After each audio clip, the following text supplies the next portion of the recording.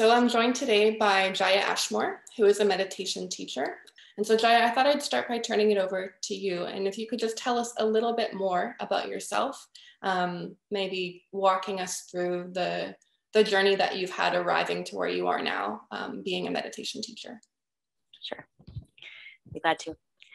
So I grew up in the United States, and when I was in college, when I was 20, I also did a contemplative study semester in India, which was my great luck.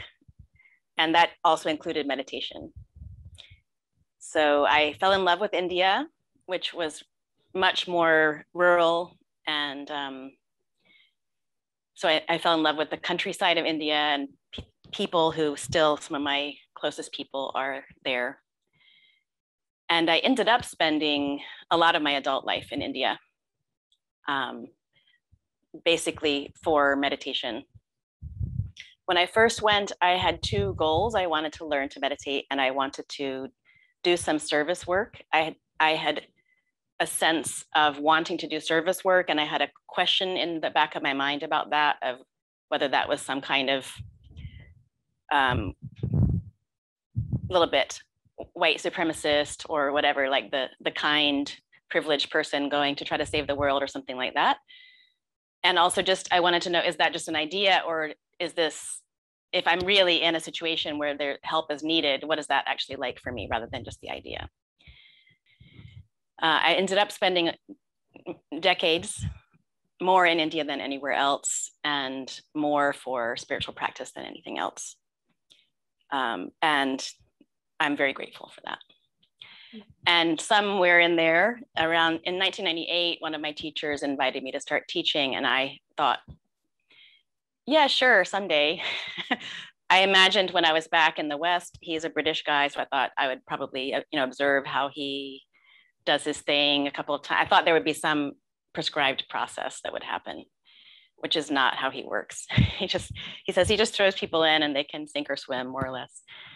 And so in 1999, I did some teaching with him and some other new teachers, and kind of never looked back from there.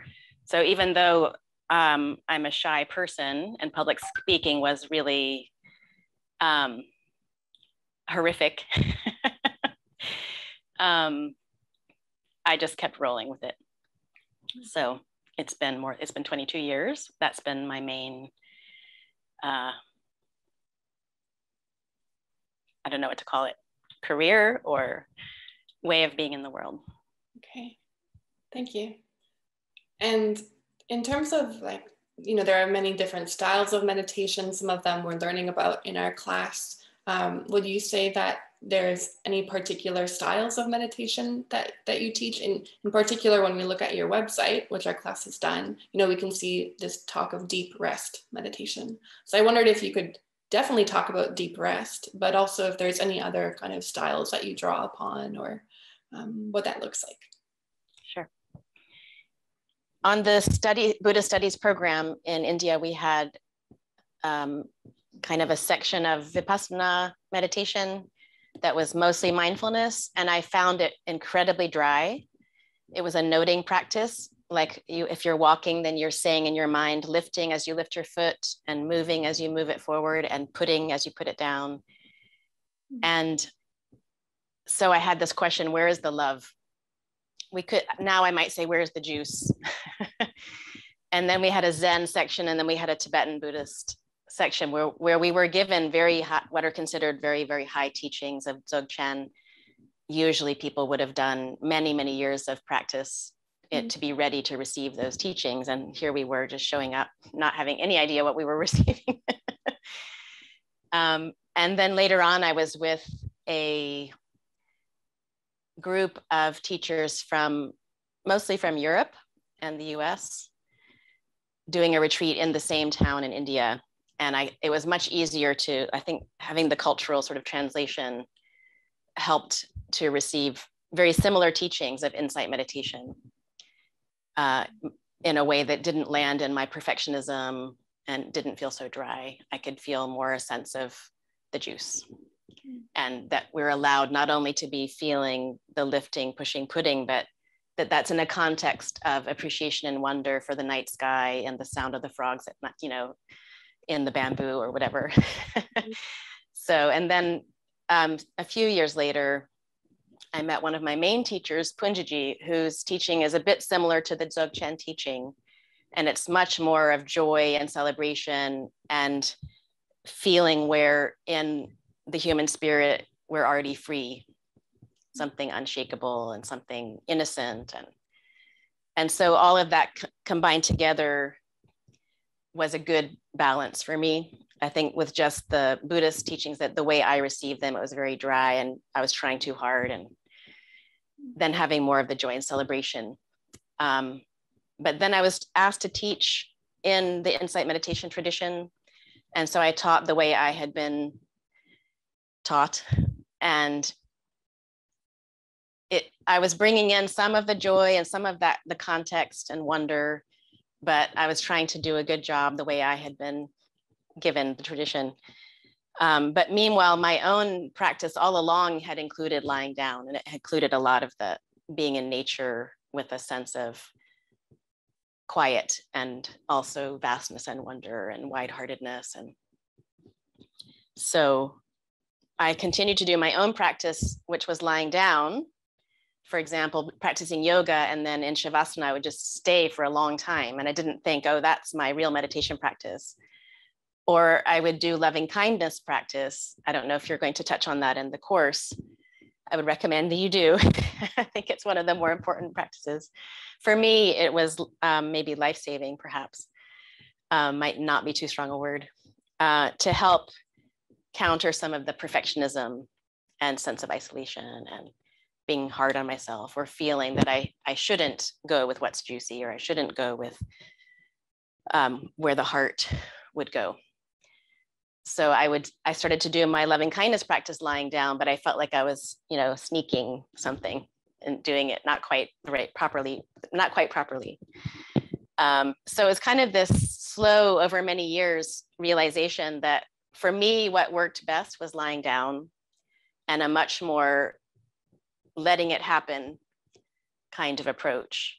And when I tried to do meditation, then all of my too much trying came on. The too good student that's trying to get the grade, or trying to get the approval, or trying to get it right, just was so dominant. And when I could come in my own way, in my own time, off the clock, off the schedule, out of sight, it was very often I just gravitated to lying down. Or when I would lie down, for example, in my yoga practice, good things would happen. So I was teaching for about 5 years, I think. And I kept meeting people that I was like, I think you might want to try lying down. And eventually it was like, I think I better just teach a retreat where I tell people in advance, we're going to try an experiment of meditation through deep rest, and more putting it out front instead of in the back. That this is what I've really found to be helpful for myself and many other people. If you want to try sitting, go for it. If you want to try lying down, go for it. But where do you feel more at ease, more likely to encounter, you know, something natural in ourselves, more likely to feel at home on the earth, more likely to come a little bit loose and free from the programming that we've received and accepted. Yeah, so at first I was teaching retreats that we called Vipassana, which means literally Vi can mean before or behind, and Pas is to see. So, and Na is like technique. So the way of seeing from behind or before. But during the years that I was teaching retreats, the word Vipassana for many people came more and more to be equal to a particular approach to Vipassana from the teacher called Goenkaji. And that was very different from deep rest meditation. That if people are really identified with sitting as the only way, then there comes a time where they come to a dead end, where there's just a sense of the small me doing my small spiritual path for myself. And it's about kind of mind control. And the more I get the mind control, the better I feel about myself. And it's kind of feeding the spiritual ego. Whereas through lying down, for many people, it's easier to fall out of that more controlling mode into other layers of mind and consciousness. And so there was a lot of resistance from a lot of people when I called my retreats Vipassana retreat. And so then I changed the name to Deep Rest Retreat. People had more of a sense of, oh, okay, this is a different approach. Mm. And then there's a slight downside to that sometimes, because people might come to a deep rest retreat thinking, I'm going to go to a spa. And the whole point is that we're kind of leaving behind our polarized sense of work and leisure, and coming to find that rest is very alive and enriching and creative, and that creativity and action can come really, really well from a less controlled, less controlling kind of place in our psyche. I love hearing that. And it resonates. I think we both follow this account on Instagram, the Nap Ministry. Like all this talk about how, like, the value of rest, and not that we should pursue rest for these kind of productivity values, like that would feel a little ironic to do that, right? But that there actually are like a lot of a lot of really positive outcomes, first in our inner dispositions, but also in our external actions that come from a place of deep rest, or of true relaxation. I think it's coming into something that suits the human being, body, mind, and spirit better. Mm-hmm. I want to kind of transition from this idea of different postures of meditation. So you spoke that kind of the standard default one is a seated posture on the ground. Sometimes people sit in a chair. In deep rest, you invite people to lie down. Different postures having different, our body is being held in different ways in all of these postures, right? And I want to transition this kind of focus on the body to talk a little bit more about the body and about like feeling in touch with the body, or feeling like letting the body be a way that we receive communication. Embodied knowledge is the phrase that I'm using in our class a lot, how we can learn things through our bodies, not just through our intellect, not just through our kind of cerebral brain, but that we actually have this wisdom that we can access through our bodies. I wonder if you could share whether you know of any common challenges that people experience when they try to tap into their bodies, or what that process looks like when people begin. Yeah. I think lack of confidence is often a main obstacle for most people. I think we attend a meditation session that might be guided, and someone suggests that we feel our lower belly, for example, or I often would suggest to feel the feet, to get as far as we can away from the head for a little break, a little relief from all that up there, thinking and so on. And it sounds like such a simple thing to do that for most people, we're surprised by how short of a time we can really stay with feeling a lower belly or feeling the feet. And then there's a frustration because we don't even realize, we assume that this is a really simple, easy thing, almost too simple is too kindergarten. Like I'm a student in university, like feel my feet, that's too easy. But then when we actually try to do it, it's very humbling how, for most people, how many thoughts come bombarding us. The more we try to be quiet, the more thoughts come, is a very common experience. And if people could know that that's normal, and that almost everyone goes through that, and that just because it's simple doesn't mean it's easy.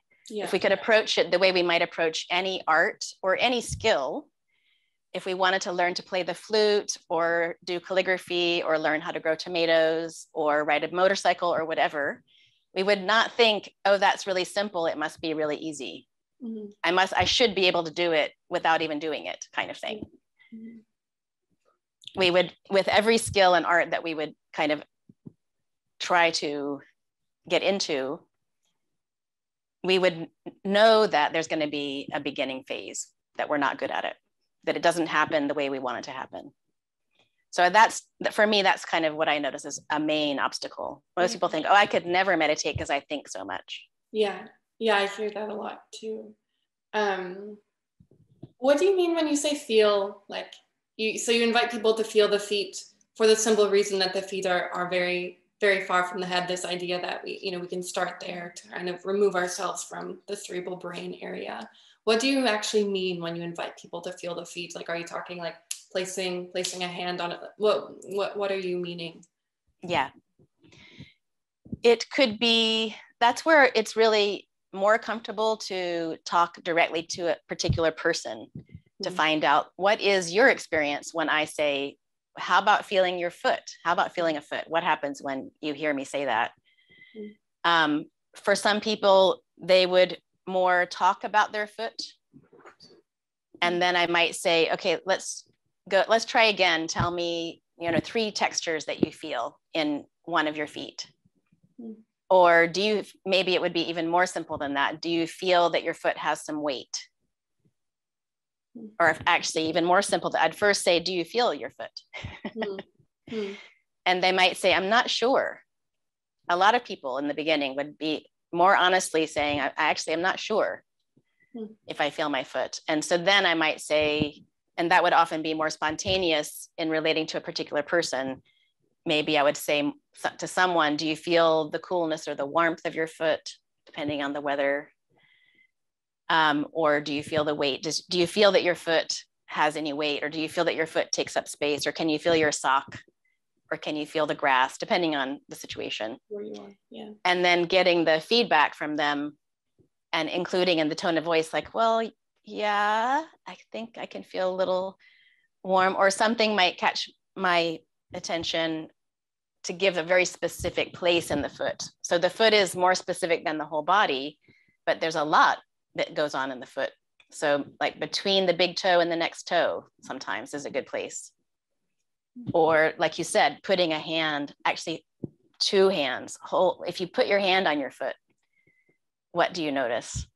Can you feel from the hand side that there's the foot there? And then after a while, can we come into the foot, even though the hands have so much more landscape in our sensory nervous system. So we're used to feeling our hands and they can take up a lot of space in our attention.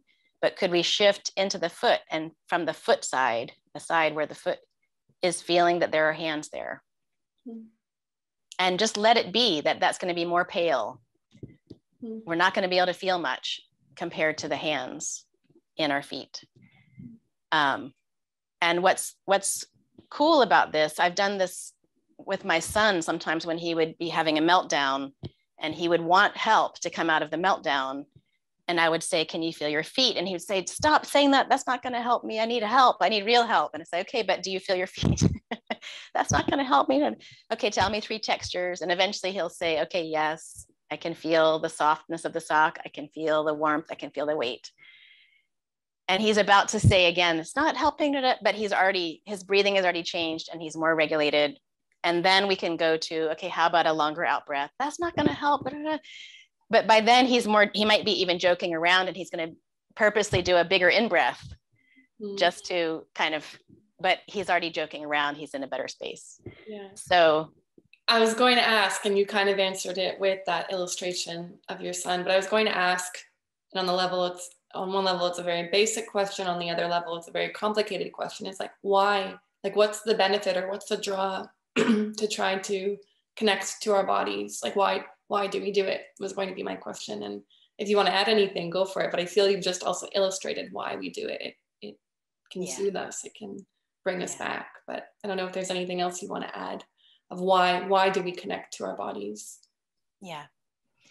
I would say 2 things in response to that question.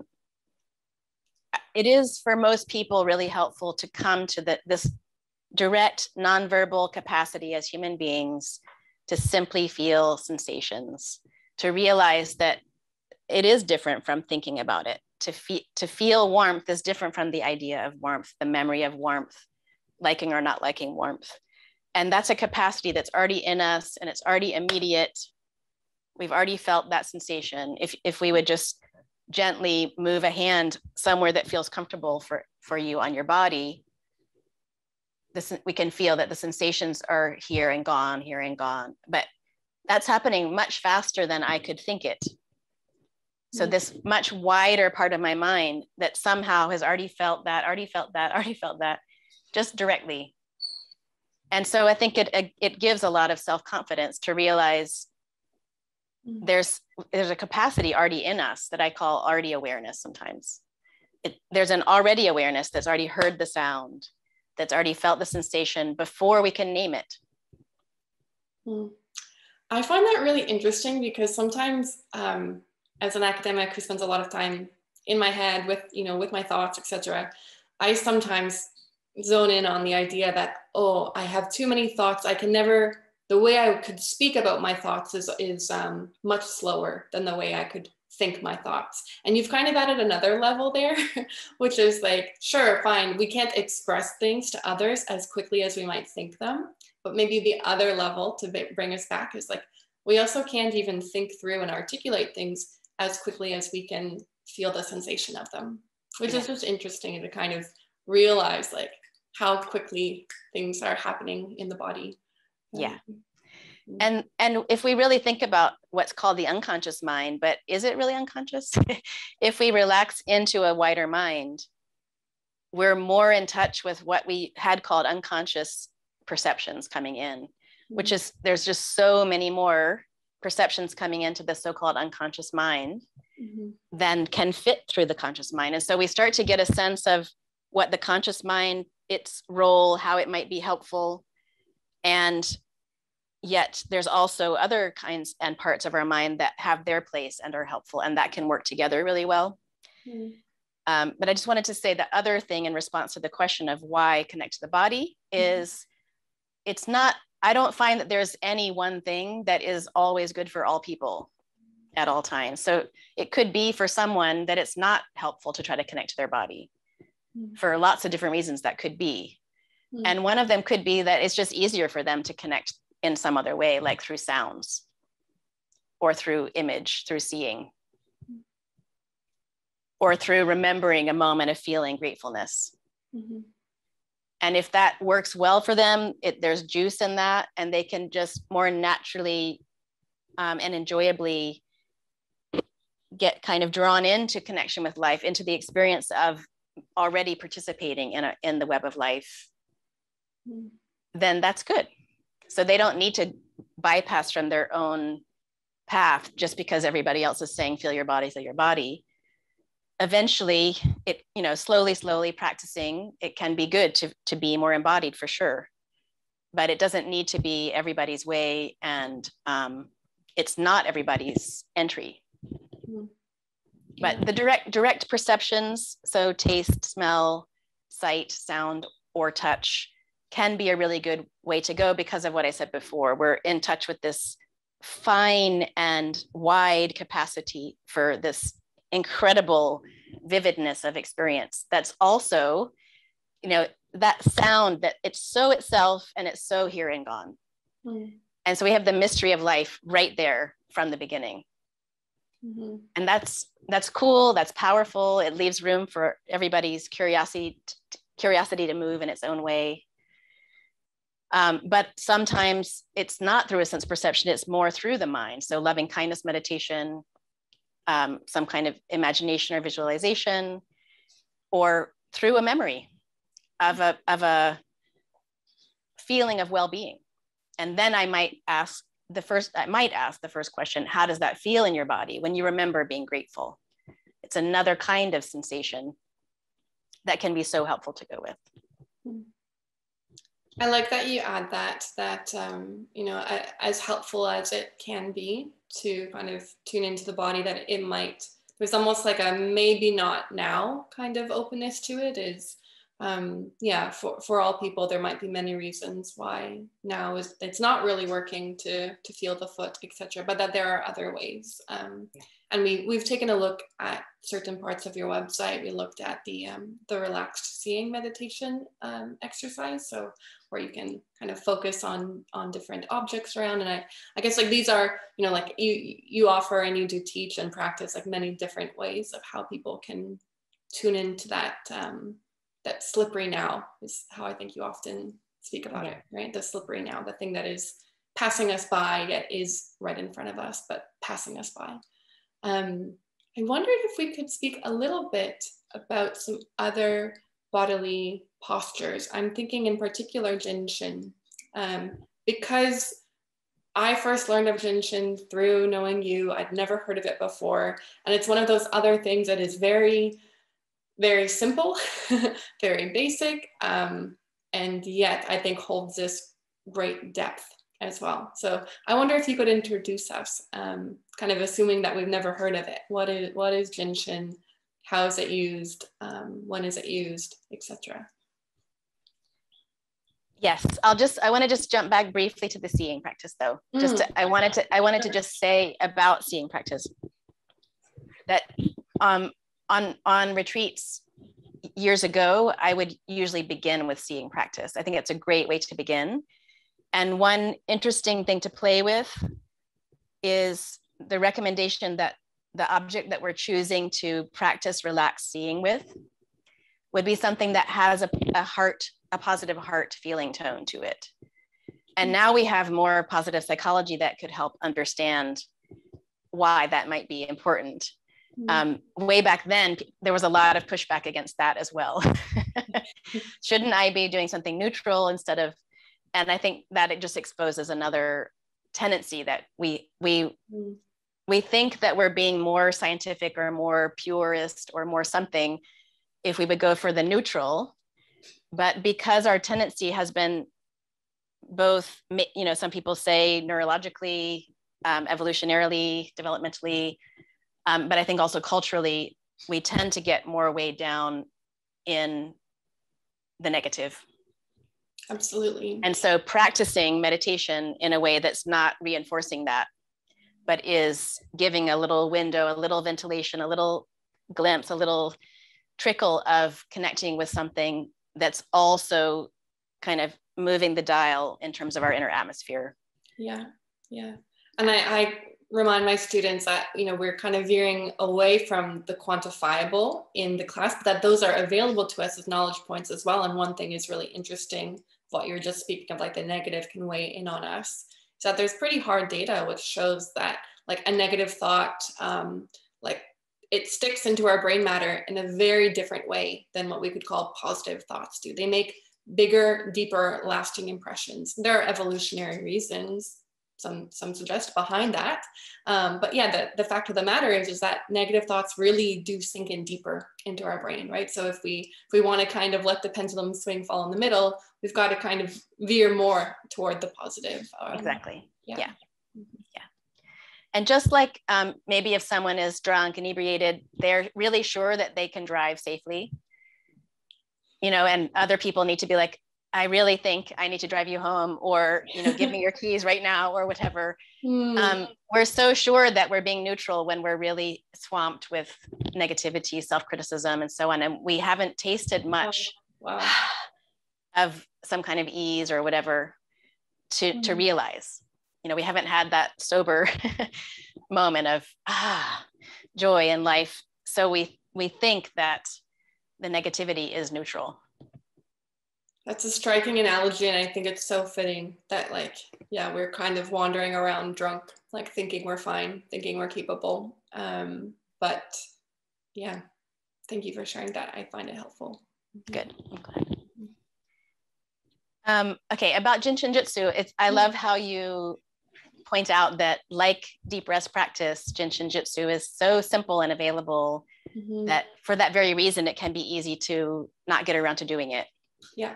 So it's so easy and available. We don't have to like sign up for an expensive appointment to give ourselves some Jinshin Jyutsu, just holding any one of our fingers or thumb or a couple of fingers at a time. That's already a way of experimenting for yourself. Does this have any effect on me? Is this helpful for me? One of your questions was, when is it appropriate or when is it helpful to practice? I think we could even start more basic. What is it? You just gave us a couple of examples here. Yeah. But yeah. What is it? Yeah. So I'll give examples again. I'll give a few so that anyone who wants to, while you're listening, you can play with it yourself. One of the more helpful ones for many people would be, for example, left hand on the right shoulder, just over the top of the shoulder to the back. And then the right hand on the right hip. So both hands are on the same side of the body. In this case, the right side of the body. I'm holding my elbow up because of the microphone. You would be as relaxed as possible, maybe like this, or lying down with cushions, if possible. Or you're standing in line and you just put your hand in your pocket and your hand on your shoulder, and it doesn't look looks pretty normal. It could be on the other side. And just a small technical thing would be that often skin to skin contact, the palm of the hand on the shoulder, just holds better and is more relaxing than trying to, on the fabric of our clothing, it would often slip, and then we're tensing muscles to hold the position. So holding a finger, holding the shoulder and hip, the hands on the inner knees, holding the foot almost anywhere. You're holding probably several Jinshin Jyutsu locations. So if any of those call anybody's curiosity, you could do that while you're listening. Or you could just let yourself feel your hands and your feet, if you like. And feel like, where would your hands like to go if you could just let them land somewhere on your body. Or it could be that you feel better with your hands off your body, and you could try that. So Jinshin Jyutsu is so simple and available because it's really so built in, so natural. Jin means human being, and Shin means heart or sacredness, we could say. And Jyutsu, one literal translation of Jyutsu is tricks.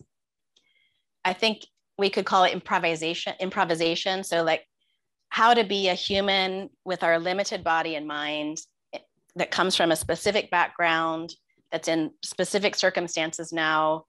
And we have a heart and we have something that is formless as well about us somehow.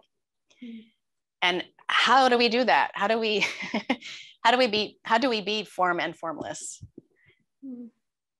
What are some ways that help being form and formless be in alignment in a way that's more fun, or that's more joyful, or that's more grounded, or that's more creative, or with more well-being would be a good way to put it, actually. So Jinshin Jyutsu is actually the scope of it is not just about hand positions. It includes these hand positions, but it's really about well-being, including the body, mind, and our sacredness. And they call it like a physio-psychological philosophy to just include everything. How do we include everything? That would be another way to put it, just as a question, rather than a response to the question. How do we include everything? How do we tune into a wider harmony that includes everything? That would be a great definition of Jinshin Jyutsu as a question. Yeah. And so someone might have found that their hands went into a certain position. And so we have the right, in a way, we could say right now, we are the front edge of Jinshin Jyutsu, exploring and redefining and suggesting new possible responses to the question. How do we tune into a wider harmony that includes everything with well-being? Because we could think of something that's wide enough to include everything, and it'd be like, it's too much, it's chaos, it's overwhelming, but with well-being or with peace. A wider harmony, they say, feeling for a wider harmony. And then we would approach ourselves and our circumstances, not trying to find out, what's wrong and how do I treat it, but feeling for the underlying harmony. And then kind of embodying that. The final question I would ask would be, what is your opinion of the relationship between contemplation and well-being. And sometimes because I think with the commodification of mindfulness, could we say, or at least the popularization of mindfulness, we're sometimes sold any kind of contemplative practice as like, do this and you will be well, like by 5 p.m. today, you know, and it doesn't seem to work so quickly. Yeah, but I just wanted to ask you, what is your understanding of the relationship between doing a contemplative practice, deep breath meditation, any other practice we want really, but doing a contemplative practice and being well? What is the relationship between these things? Yeah. Yeah, I'm struck by the word contemplation. It's not a word that I often use because I do think it has, from the last few centuries, taken on more of a flavor of thinking. Mm. And if we go further back into the roots of the word contemplation, it is like about the temple, actually. And a temple in the sense of making a space for augury. So that's all very interesting, and we could go in a lot of directions with that. But to be with the temple and well-being, I'm happy to answer that question. I don't know if that's the question you meant to ask. If you meant to ask more like thinking about spiritual stuff. No, it's wonderful to hear you bring your own flavor to it. So please go with that. Yeah. Yeah. So a life or a lifestyle or living in a way that we are with the temple, we're with leaving room for different kinds of knowing in a space that is allowed to be sacred, but also is allowed to just be where we are with all of it,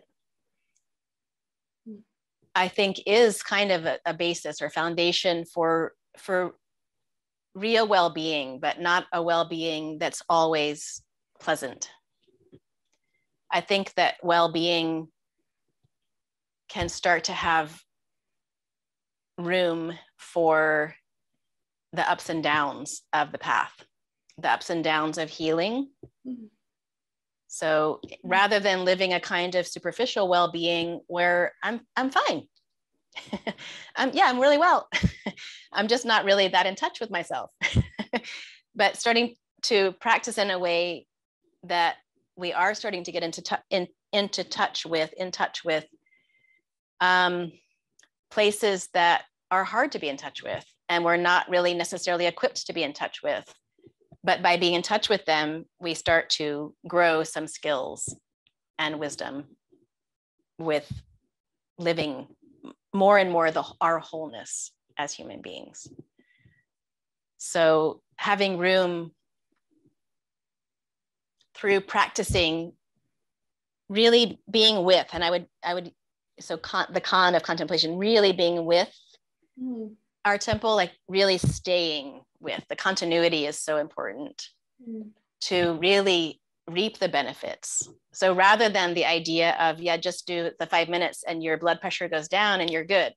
It's like, that's probably true for a lot of people, that it does bring the blood pressure down or whatever. Mm-hmm. But that's not all it does. It also does so many other things that are maybe a lot of them measurable and some of them immeasurable. But it's also helping us come back to ourselves and come back to our wholeness in ways that can be sometimes so uncomfortable, but so good. So like if we do yoga stretching, we can feel a good, simple example of what sometimes something can be so uncomfortable and so good. But it's not necessarily, we're not looking for trying to make it uncomfortable in order to get the goodness, because that will probably injure the body. Mm-hmm. But when we start to get to know where there's also a cycle of healing and learning, where there's some uncomfortable times in a periodicity of learning and healing, and yet there can be an overall sense of homecoming or ripening.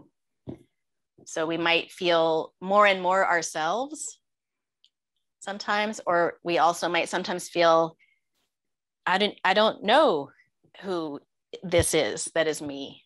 And that can be a life that's really full of grace, really full of intelligence and friendship, kindness, insight, and freedom that we could never have engineered through all of our measurables.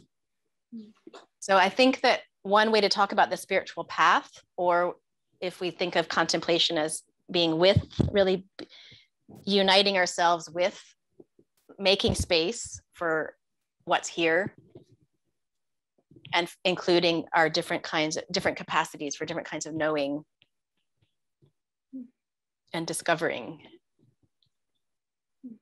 There starts to be a flavor that's more and more attractive, that we love life.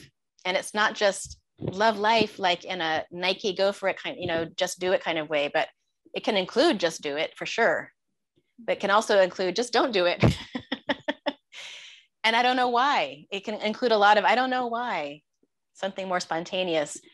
We start to feel the meaningfulness rather than the meaning up in the logical mind, a meaningfulness of feeling gratefully giving ourselves more and more fully to life.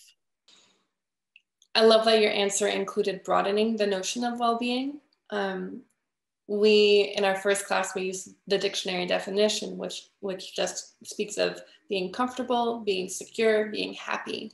And yeah, I love that you've kind of challenged that and broadened it and said that being well can include more than happiness. Being well can include, if we want to say comfort, fine, but it's comfort with everything that comes, right? It's not saying, oh, I feel great all the time, kind of comfortable. It's a willingness to sit or to be in flow with everything that comes by, no matter kind of the tone of what that is, right? So yeah, I like that you kind of gave your whole answer by also broadening the notion of well-being. So thank you for that. Yeah, and this is so important, because we do notice that if we stick with the more superficial comfort and well-being and safety, after a while, we don't feel so alive anymore. We can feel the stuckness creeping up, and we wonder why. So we can feel all those words, comfort, safety, and happiness, are a good basis, but it's like comfortable enough, safe enough, and happy enough to kind of fall into life. Not just safety for itself. Safety for itself, then I end up in a cage, and I don't want to be in a cage. I'm not well in a cage. Comfortable for itself, is a never-ending preoccupation to make the temperature a little bit more comfortable, to make, it ends up being a cultural obsession. These are real dangers in our psyche, actually. To go for too much safety is a control freak lifestyle, and it's not really very happy. Or a superficial happiness. But if we start to feel and get real about the joy that we feel in ourselves when we realize even something that's difficult to realize, we remember something even that was difficult to remember, or we stretch beyond the comfort zone, there's a different kind of joy and a different kind of comfort. If we think also of comfort as being with what's strengthening, and a different kind of safety in a way. Feeling safe, I'm ready to take risks. When I feel safe, then I might dare to speak up in the classroom, even though there's some fear.